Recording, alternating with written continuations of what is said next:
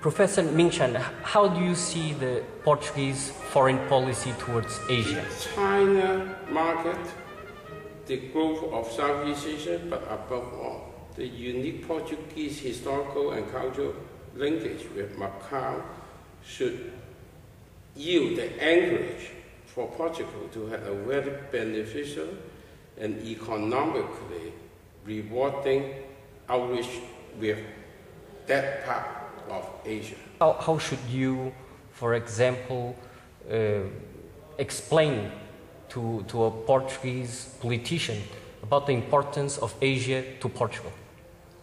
Portugal is a member of the EU, which had very extensive and fruitful exchange with China mainland, but also with what I call the offshore Chinese societies of Taiwan, Hong Kong, and Macau.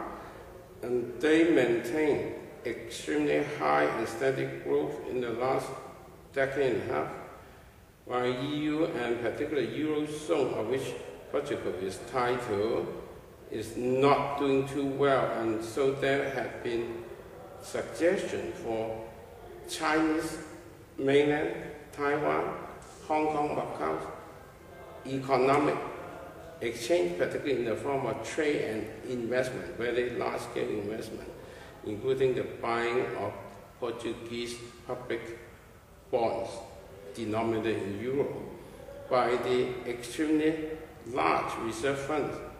If you put mainland China, Taiwan, Hong Kong, Macau together, it is perhaps 2 or 3 times bigger than most of the debts of any EU country.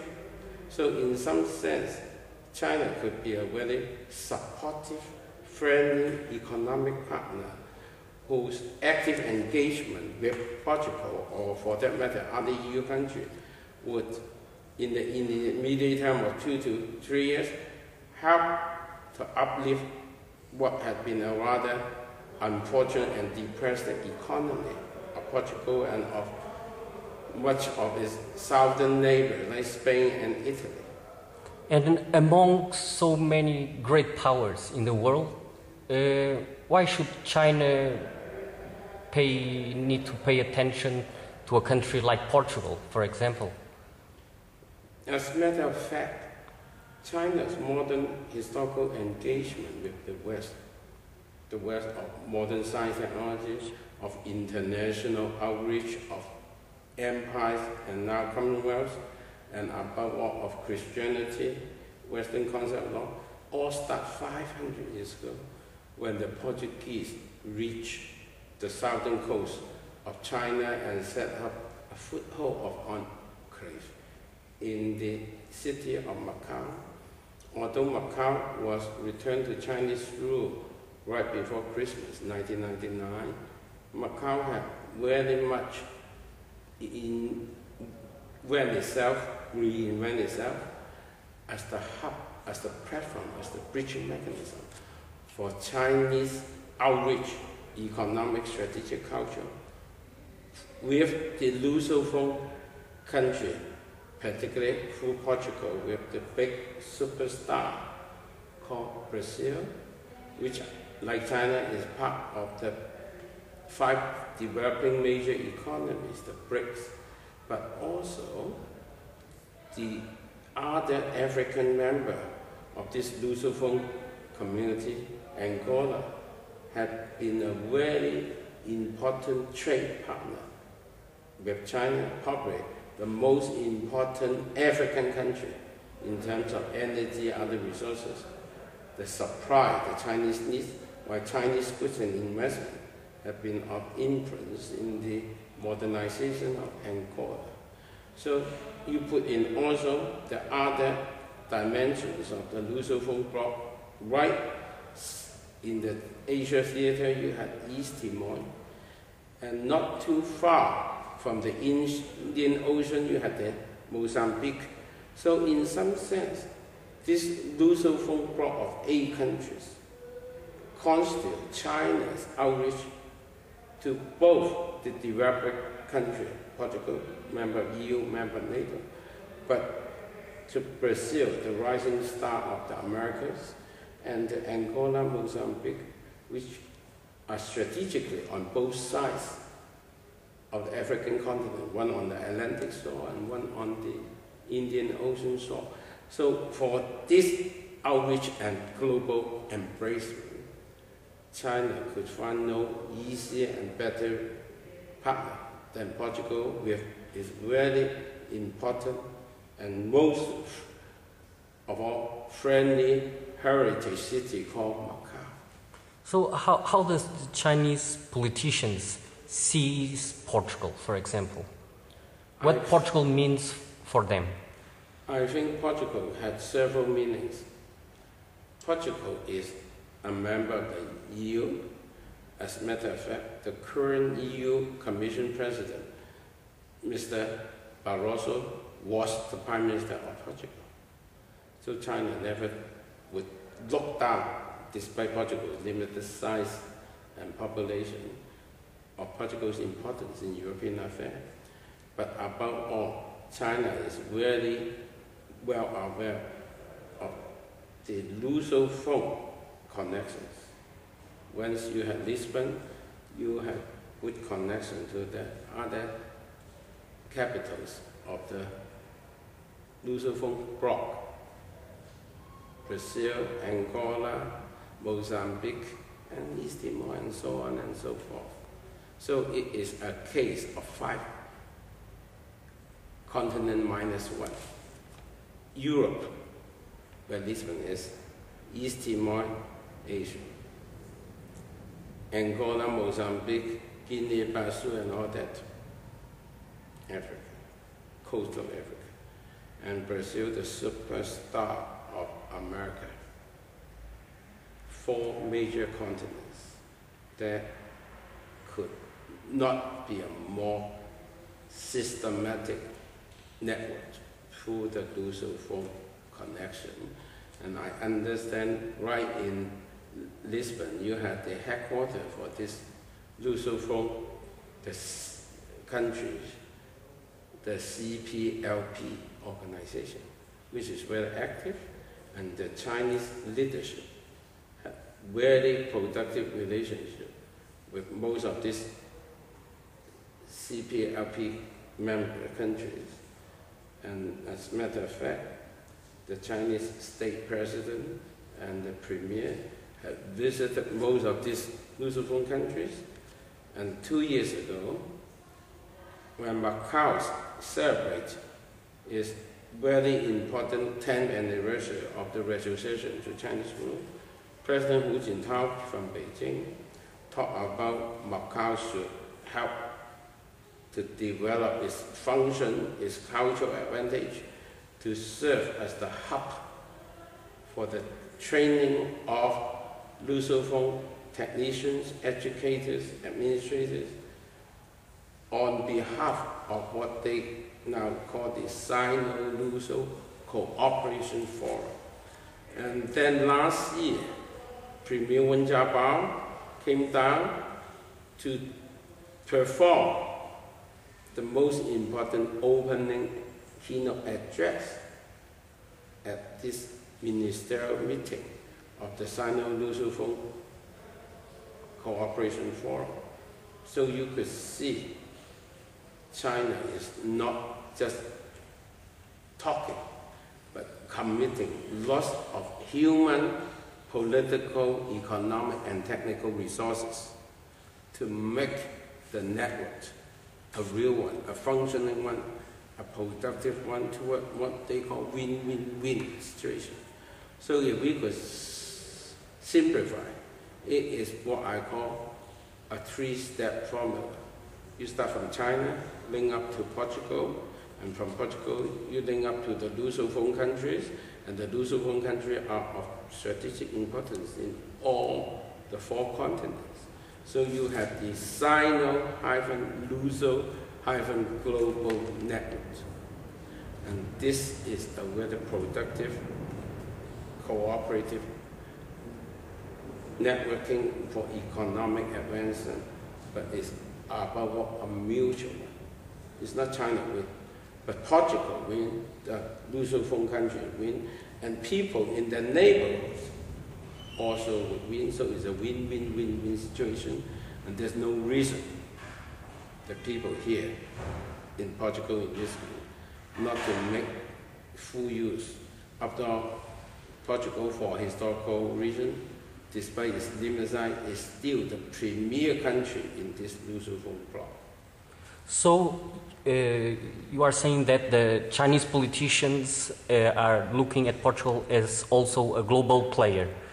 So a part of a global players. China's cherished friendly partner, because the Chinese leadership had long historical memories.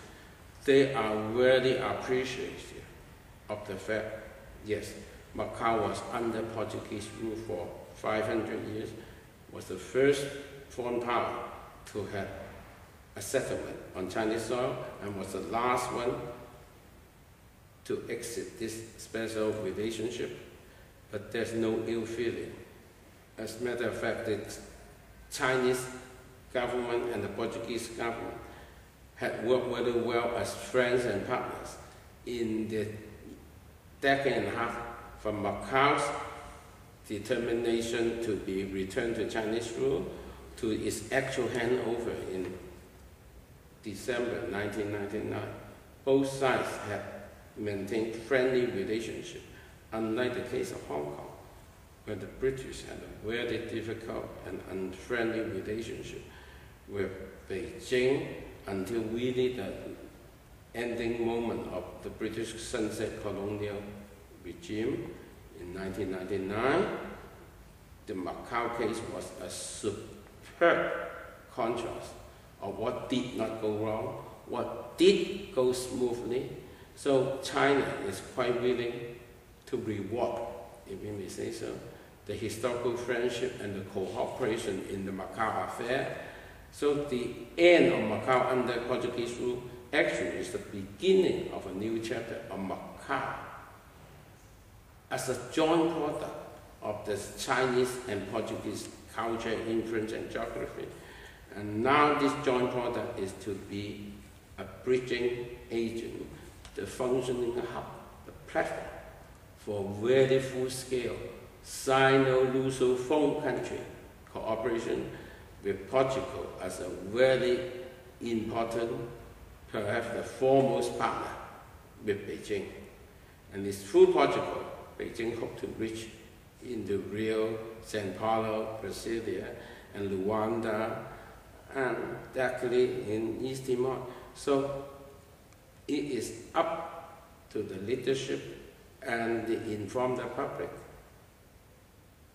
in Portugal and in the Lusophone countries to make use of this historical opportunity based on the goodwill that was preserved in Macau during the 500 years no war.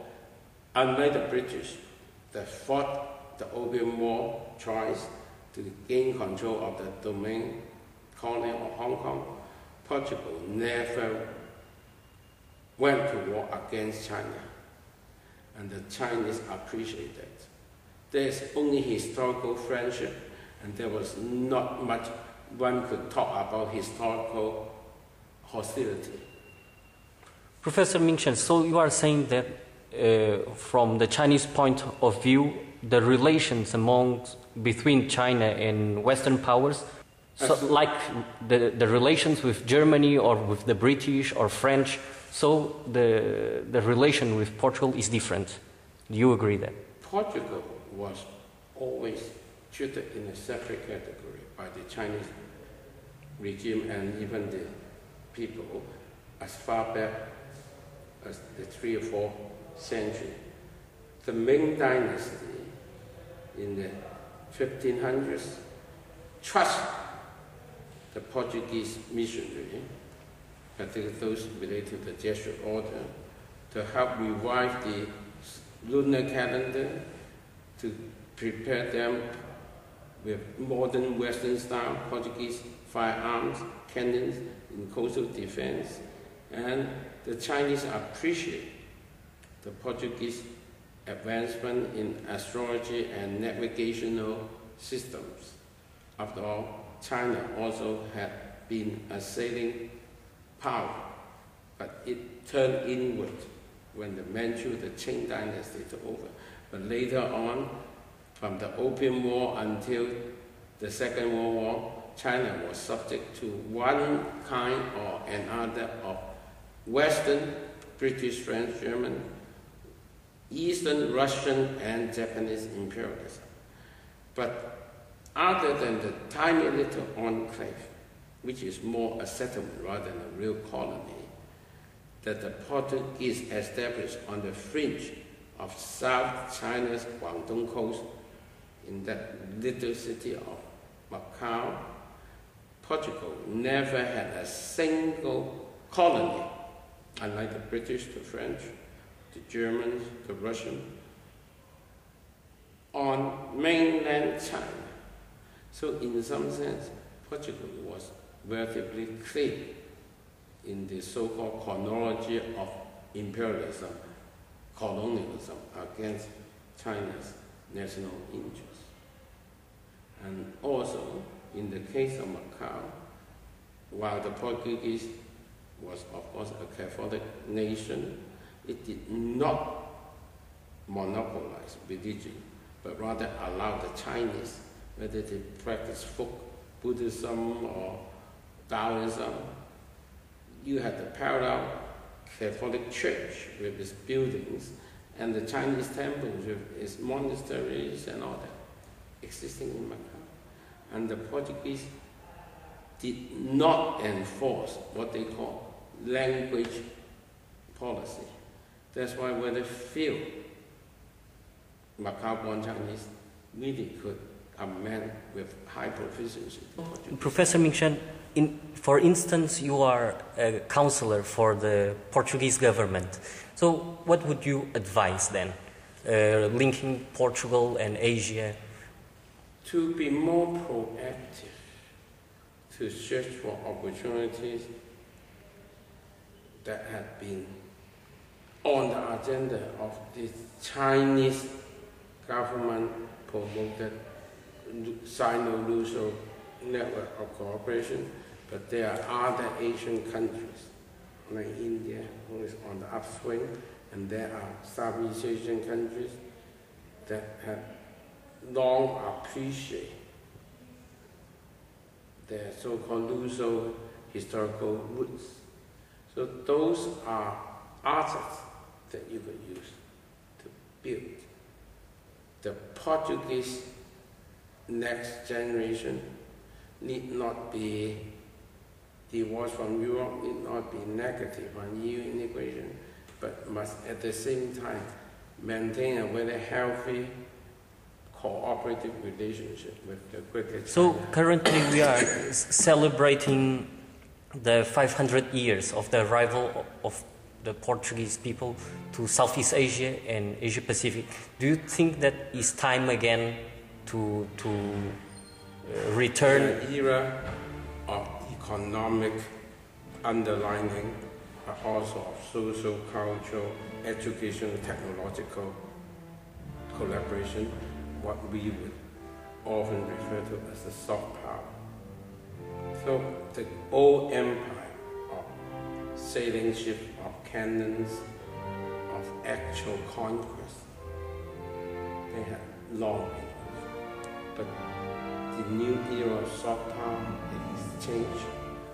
Soft power, democratic values, soft power, educational, cultural linkages, those are areas that Portugal should more actively adopt for its engagement with the rest of the world, particularly with East Asia, which is a major growth area, the only growth area of any size and magnitude in